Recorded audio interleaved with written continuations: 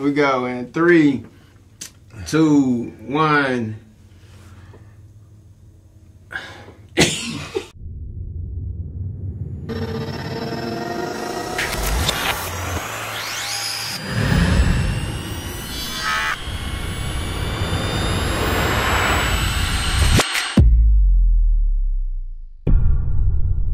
Let's go.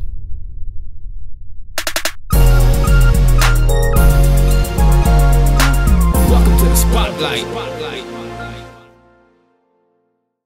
What it do, kinfolk? It's your man, Rod Carter. This is my first episode of the Spotlight. This is a show where I highlight and spotlight businesses, entrepreneurs, small businesses particularly, because I happen to be a black man, black and brown business specifically. Anybody that has decided that they want to be their own boss, and whether it be an artist or a accountant or a realtor, anybody that's basically pursuing their own thing. Today, I have my first guest, my guy, Robert Tribitt.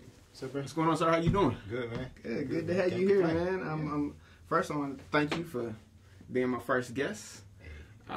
Please, I know what you do, but tell them what you do. So many hats, right? I am a musician first, I would say. Okay. I play for whoever needs me, pretty much. Right. I really don't discriminate. Outside of that, I'm an entrepreneur, I guess. I do what I have to do. Right. And, until I reach the status I want to reach. Right. Whether it's apparel, music production, video production, concerts, anything pretty much that has to do with artistry. Gotcha.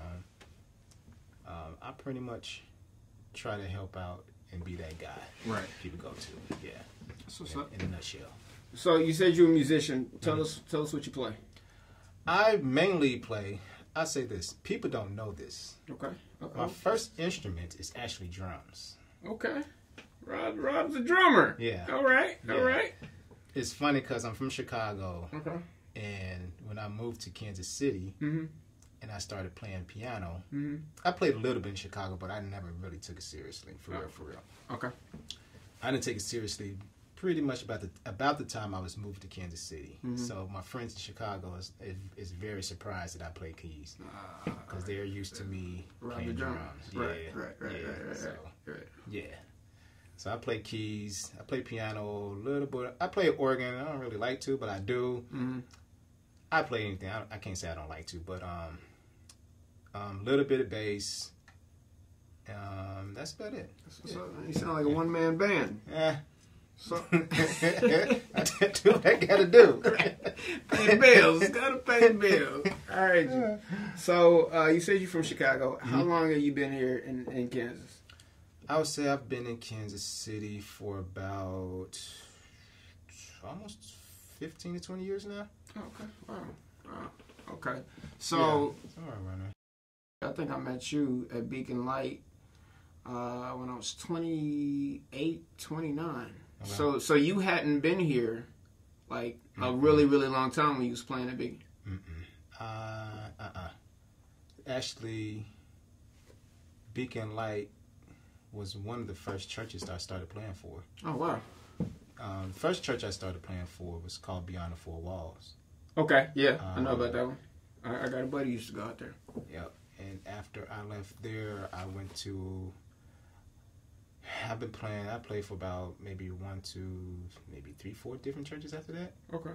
Yeah, so I don't like bouncing. It's not like I bounced around a whole lot, but... Right.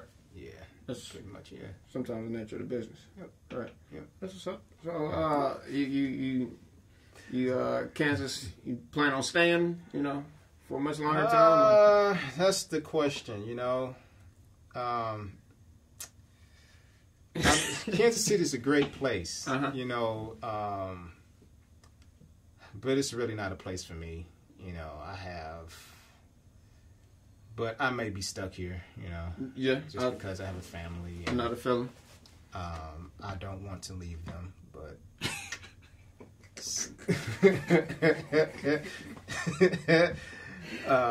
He's a comedian too. Yeah. I love my family. Right. For the record. For the record. He loves his family. Right. So you got wife, kids, all that. I have 3 kids and a wife. Okay. My oldest is 11. Okay. She's my girl. Okay. My son is 8 and my youngest is 6. Got you. That's girl, boy, girl. Girl, boy, girl. Two girls and a boy. That's what I got. That's what I am. I got 2 sisters, Okay. and I'm the only boy. Oh, cool. Yeah. Sorry for you. Yeah, I'm past those years now, so I'm okay with it. You know? Beefed up a little bit. I had to, man. Getting pushed around. It's over. I got you. I'm telling you. Oh man, so tell us about your musicianship side of the business. Whether it be in church or whether it be just for individuals or groups. Tell us about pretty much that experience. How did you, I guess we kind of know how you end up playing for churches, but when it comes to playing restaurants, playing clubs and different places like that, how did they usually get kicked off? Oh, that was strange. Not really strange. It's strange for me because I came from a very, I'll just say, religious background. My parents didn't believe in playing in clubs and playing secular music. Know about yada, that? Yada, yada. I know about that. And so I don't know how, I really don't remember how I started. I just remember starting. It's probably the devil. It might have been him. He's a cunning. He's a deceiver, ain't he? He's gonna get you in there one way or another. I think what it was is my friends, my musician friends, was asking me all the time about subbing for them. Oh, okay. And Right. probably for years I was probably, I can't play in the club. I'm a minister. Right. God forbid. Right. And one time I just said, you know what? I'm gonna just do it. You know, if you need my help, I don't mind helping. Yeah.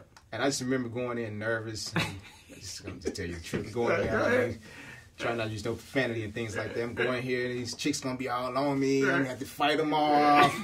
And it's just gonna be penny draws and liquor being slung everywhere, and Sodom and Gomorrah. It's gonna go down. I'm gonna go to hell, you know what I'm saying? But I'm gonna come out and repent. And I just remember the first time I played, none of that happened. None of that.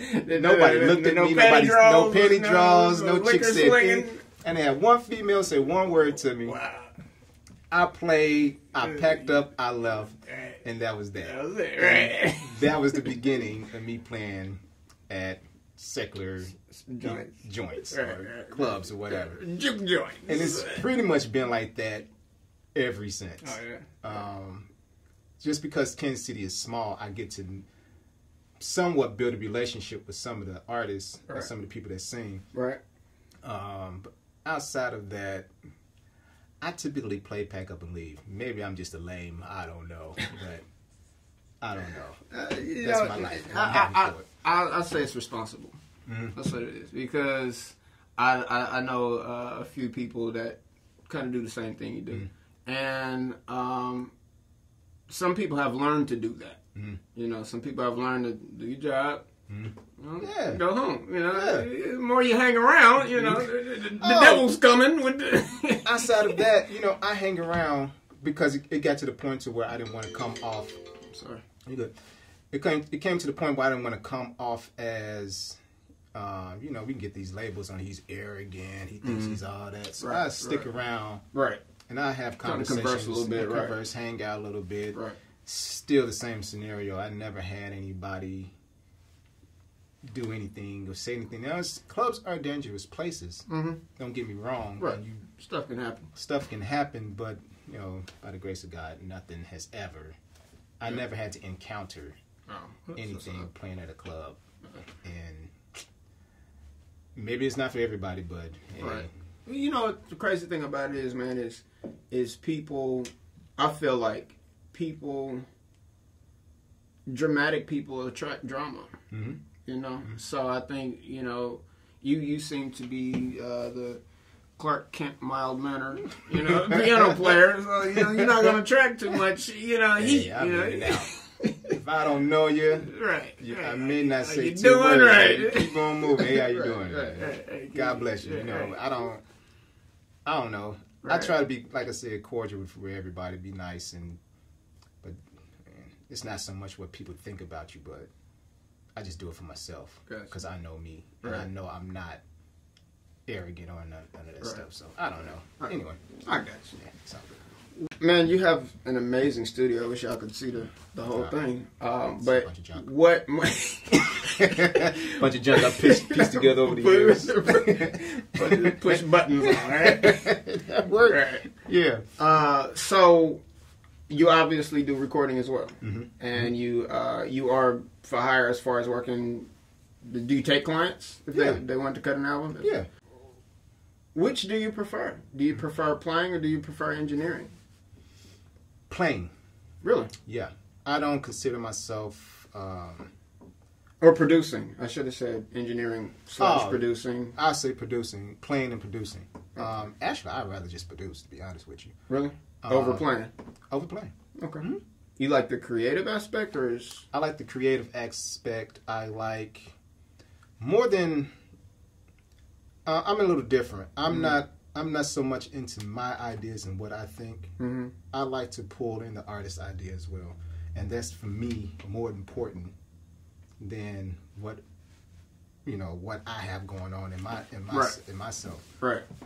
Just because 9 times out of 10 it's their song. If it's not their song, it's something they have to, I guess, perform.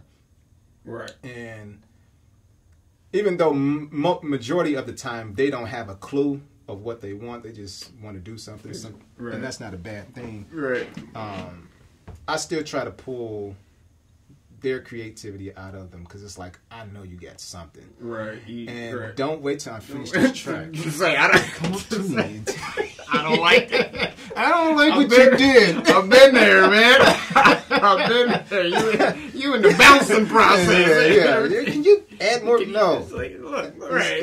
It's done. You know what I'm saying? I asked you, I sent it to you. I asked you, did you like it? Yeah, it sounds great. Like, all right, because it's going out today. Right.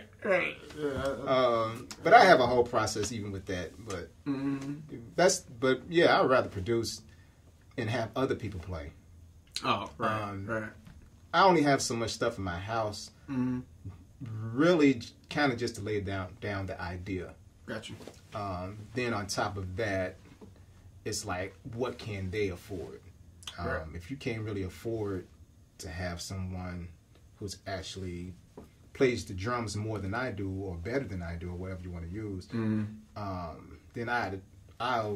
can knock it out. Right. It may take me 10 years, but I'm going to get a good take. Right. Somewhere in that 10-year span, it's going to be a hot one. Yeah, that's typically... Yeah, I'd rather produce than do anything else for real. I feel you on that. The major thing is not overworking yourself and not exhorting yourself and not, wearing yourself out over somebody else's song. Luckily for me, most of the people, are kind of musical in their own. I rarely get people that have... I'm not going to say that. I rarely get those people who are not creative. Right. I don't know. That's a nice way to put it.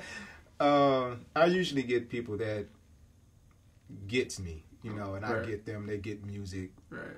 And like I said, most of the time they know what they want anyway. Right. Do you want live drums? Now, this needs live drums. That's. You can't. You're not going to tell the drummer how to play the song. That's not going that deep into it. Listen to it. Is the key okay? Can you sing along with it? Yada yada yada. It's not. It's really not as cut as I made it seem. It's really like, check the key. Key is cool. Right. I finished that intro, the verse. I get to the bridge. This is what I'm thinking for the bridge. Is that cool? Cool. I finished the bridge. I don't need to go back to you after that because after the bridge, it's pretty much. It's pretty much right. Yeah. Man, I'm learning stuff from you, brother. Look, I need to go back to school. So, I understand that you are moved into kind of a new venture, retailing or selling instruments and equipment. Tell us about that a little bit. So, it's something I wanted to do for a long time. Mm-hmm. Man, for years, to be honest with you. I had visions that have just musical crap all in my storage room over there. Mm-hmm. Then something came down from the sky and said, that's not a good idea, Rob. Don't do that. So I just put it on the back burner. Right. And what had happened is that before the pandemic, I was preparing myself to do not so much shows on my front porch, even though that was part of it. Mm-hmm. But I wanted to go like to the outside at the plaza. Right. But Rob never likes to do stuff small scale. Sorry. Go big and go home, man. So I went and bought all of this equipment. Mm-hmm. So like I said, because I didn't want. I'm an advocate of giving people a good show, for lack of a better word. Right. I don't care if it's gospel, right. R&B. I don't care what it was. Right. I want them to be able to hear. I want the singer to be able to hear. I want the band to be able to hear. Right. So long story short, I went and bought all this stuff. Mm-hmm. And the person I bought it from, Aaron Billings, shout out, was like, why don't you just sell the stuff yourself, Rob? Like, you're a musician. You know musicians. You have musician friends. They're going to need this stuff. You know singers. Mm-hmm. They're going to need this stuff. Right. Eventually, somewhere along the line. And I'm like, hey, that's a good idea. Light bulb. I think I will do that. Mm-hmm. And so my thing was, like I said, I always wanted to do it. And in my mind, I'm a very calculated and complex thinker. Right. Everything makes sense once you see it. Like, oh, that's what you was talking about. But me trying to explain it, got you. Right. It never works out. But my motive has always been, even in this space, like I was saying earlier, if you can't afford drums, I can just play drums for you. Right. Right? Right. So my thinking for artists, especially the ones that's starting off, the ones that are good. You can edit that out if you want. You probably won't. But the ones that are good, I want them to be able to get their stuff out. And this stuff costs money. It's like you're not. And I kind of foresee where concerts and things are going. I don't think people are really going to believe me if I say it, but again, I want an artist to be able to do a show, have a good sound, have a good band, right? And that's why I just decided to start selling the equipment, audio equipment. Whether it's a 16 channel, 32 channel, 64, all of that is up to the individual. Okay. I have something for everyone, of course, and I want it to be at an affordable price. Got you. Of course, I need to make money, right? No, you don't. That's not a part of it. You know, that's not a part. You say that because I really haven't made any money doing any of this stuff that I've just been giving it away for the last. My family is not happy with me, you know, because I don't know. I have a heart, and it's hard for my heart to like charge people sometimes, even though I do charge them. And it's funny because when I do charge people, this is my caveat. You can edit this out. When I do charge people, they don't want to pay, and I'm like, you ain't gonna get nobody else to do this. Where are you gonna go? You're sitting on YouTube watching my videos. All right. You're very impressed with the quality of work. And then when it comes down to it, I'm like, man, look. It's $250. Bro, you get all of this for $250. Right. Hello? Are you there? Like, come on, man. Like, you ever get the one where you're messaging and you give them the price yeah. and they don't ever hit back? Yeah. And I'm going to tell y'all the truth. And you'll never know because you really don't know my prices, right? Right. But when I get somebody that I think is not talented, I give them a craziest price. Look, Jack, You're going because you're going to cause me to work so hard. I'm telling you, man. So I'm going to have to charge you a little extra. Right. I have to. and they pay it. And I'd be like, how come the ones How that come are the not ones good? They got the money, and the ones projects I don't want to take the on, projects that don't want to take, they can pay for it. they pay for it. But the ones that are good, they don't want to pay for it. I'm like, And then they be like, you want me to give you a shout out? No, don't worry. You want to be in my video? No. I'm more behind the scenes. Don't even put my name on Don't it. even Oh, True story. That could be a blooper. I don't know. Anyway, that's why. Bring it back home. That's why I started selling the audio equipment, because I want to give artists, because I know they're going to need it in the long run. Right. Because that's just where we're headed. Right. You're going to have to be able to put a show together. Yeah. And I'm sorry, but people are not going to be calling you. I mean, as a matter of fact, I even see it to where you're going to have to start paying the club for you to perform. Wow. You think? So I think we're hit. Man. It's a rough time. It's a rough time. It's a rough time, man. And even these clubs, same thing. Like, the sound is not up to par, Right. at all. Right. And looking like you playing in the first joint. Come on, 5 man, Heartbeats like, played in on their first. Oh, bro, like y'all got, and then it's like, I don't want to say it. I'm not going to say that. It depends on who owns it. Mm-hmm. Because some people that go into owning clubs and things like that, establishments, they think once they get it one time, right, they don't ever have They don't to ever have to- upgrade, right, and right. repair. That man, look, and they I just did pretty good without seeing the demographic, didn't I? no edits. It was like you go to church, you look up, like, y'all still got these octagon speakers in here? Where y'all getting this stuff from? Quit playing with me. Oh, You man. replaced that? Vintage awesome guy. Oh, man, like... I'll tell you. And man. again, I understand that stuff is expensive, but you have to start somewhere. You got to start somewhere, bro. You got to start investing. You Investing in have to, yourself. man. So that brings me to another question.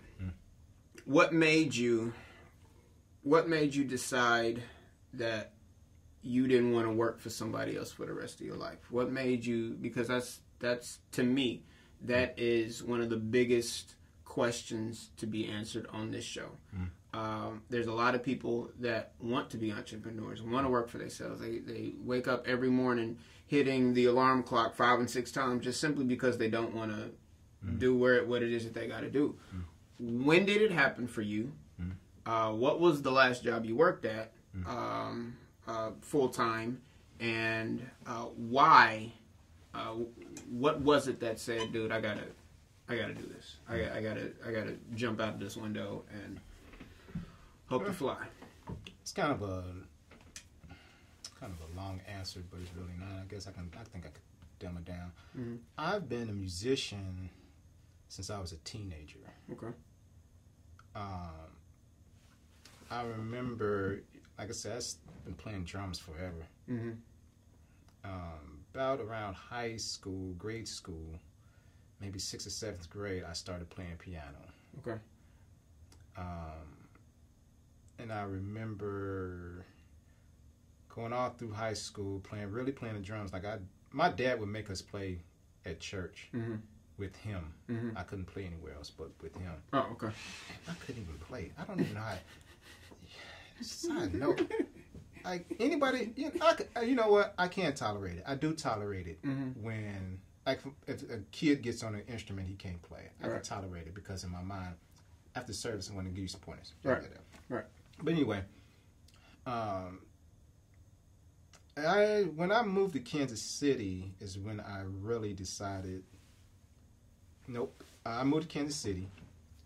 And I started playing for a church. I didn't want to play for a church. You didn't want to play for that church or just church period? I didn't want to play for church period. Gotcha. I had a job. I was working at ADT, and I was cool. You know, I figured, I don't know. I have dreams and aspirations. Don't get me wrong, but I was cool working at ADT. I and I had a car. You know, I was cool. Right. You said you had a car like that was the only thing you had, and you was living in it. That's all that. You said that's all that mattered. I had a car. Coming up in the hood, you got a car. Hey, you don't need a house. Your house is trash. My car. I can tell you about my car though. All right. I ain't got no furniture, but pull up to a box outside. I got 22s on my car. I'm telling you. Right. Yeah, so I started playing for this church, and I'm playing, and I'm not going into detail about it, but I started playing for this church, and all of a sudden I'm like, you know what? It's one of those epiphanies. No, that's what it was. I was working a 12-hour shift at this job. I was working ADT? overnight at ADT. And so when I get off of work on Saturday, I would have to go straight to church, and I'd be butt tired. And I couldn't, you know, it was getting really hard to do. So then I ended up quitting ADT because I'm like, you know. Where are you going? The Lord told me. Oh. It's time for me to go into full-time ministry. And at the time I said that, I really did believe it was the Lord telling me to do that. So I surrender. I remember one time, man, side note, I'm gonna get off here because I'm wasting your minutes. I was so tired on my lunch break one time, dude. I was sleeping in my car, dude. I slept my entire shift. I don't know how that job kept me. It's like, were y'all not looking for me? That's right.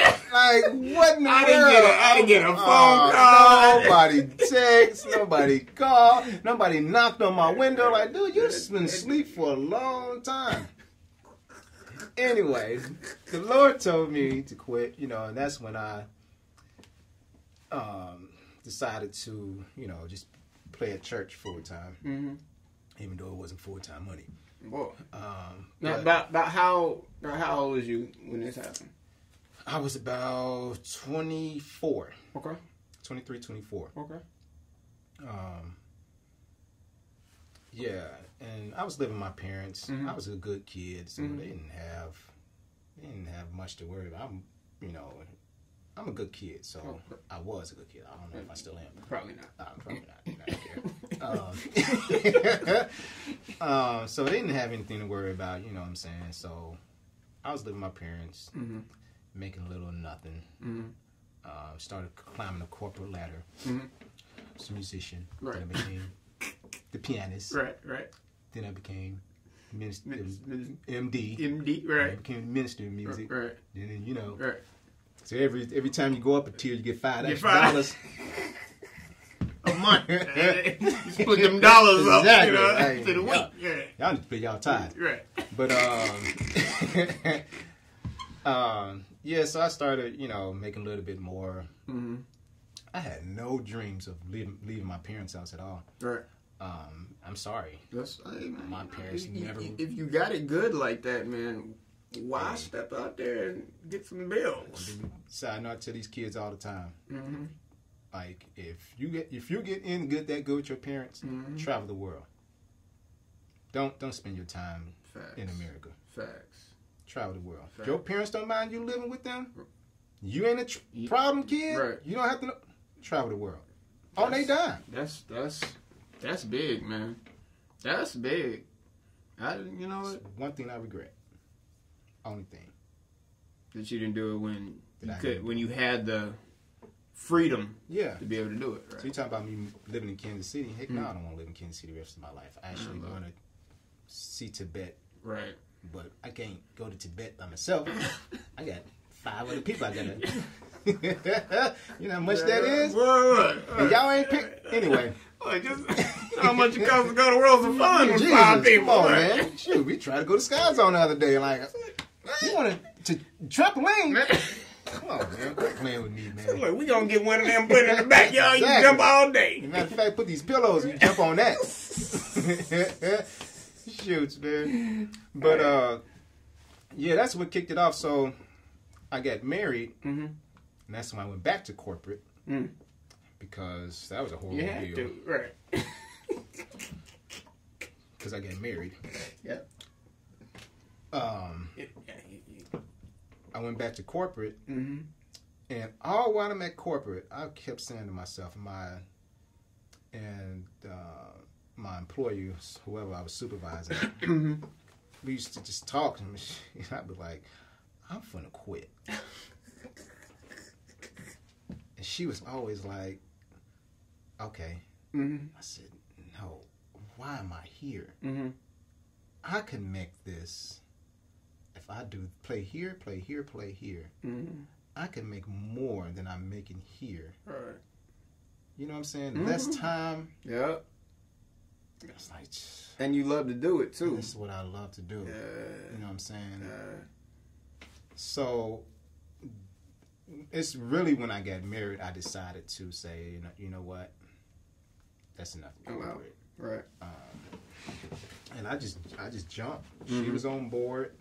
I don't know if she really was on board. But it was the other thing was that we was having our first child. It's not when I get married. It's when we got married, I decided to have my first child. Mm-hmm. And we was like, daycare. Boy. You kids are playing. Boy. I'm quitting. Boy. And I'm going to take care of my kid. And I'm going to do music at the same time. Boy. Actually, what my plan was to just do music until she get into kindergarten. Then I was going to go back to corporate. Oh, okay. But Gotcha. my wife had different plans. Mm-hmm. She just kept wanting to pop them out.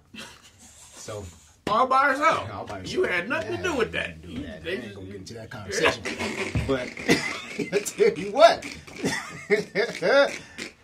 that's what it was.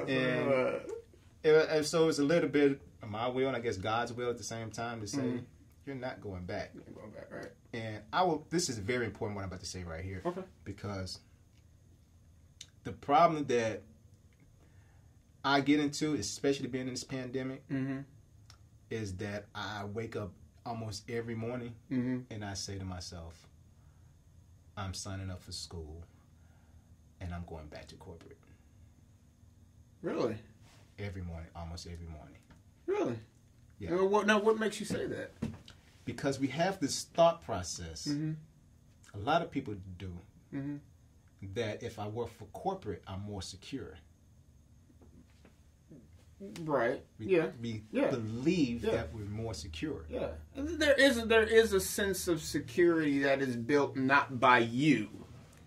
No, there isn't. No? Okay, explain that. Because they can let you go, just like we was talking earlier about people that let us go. Mm-hmm. They can let you go just the same with no excuses at all. No reasons whatsoever. That has happened to me as well. This is Even true. in corporate. This is true. So it's like, what am I going back to corporate for? Right. So what do I need to do? Mm-hmm.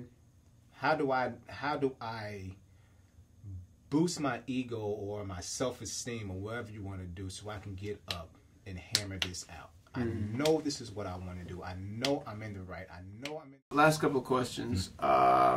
First, I want you to tell us how people can get in touch with you. But before you tell us that, tell us, are there any projects that you're working on now? Are there any artists that you assisting that they don't mind shouting out or what's next for your company name and all that too? We need that. We need it as well. Yeah. So my audio company, retail company is called Rojo Crew. And it's coupled into a couple of things. We install. Okay. Again, we have we just got equipment for you to live stream. So we're ready for that. If you need that stuff, anything you need, audio, mixer boards, I got you. So that's that. All budgets. All budgets. I can say all budgets because free is not in the budget. Stuff costs, Right. but I really want to help. So Got you. don't worry about me. Okay. All right. I got you. I'm on YouTube. You can just type my name, Robert Tribitt. Last name is spelled T-R-I-B as in boy, I-T-T. Rojo Crew. You can type that R-O-J-O Crew, C-R-E-W. Okay. I'm on social media, Instagram and Facebook. Just type my name, same spelling. Okay. I have another living room experience coming up. I'm going to have a special guest this time. I have some more videos coming up with a male artist I'm working with, as well as a male group, same group that was in the Christmas video. Okay, cool. Good video. If y'all ain't seen it, check it out. Appreciate it. Yeah, I appreciate you, man. Yes, sir. Let me put the spotlight on you. If y'all need anything musical, this is the man. I heard his socials. Get in touch with him. Appreciate you being on the spotlight. Appreciate it. I'm motivated, I'm coming up. I'm motivated, I'm coming up. I'm motivated, I'm coming up. Get motivated to come on up. I'm motivated, I'm coming up. I'm motivated, I'm coming up. I'm motivated, I'm coming up. Get motivated and come on up.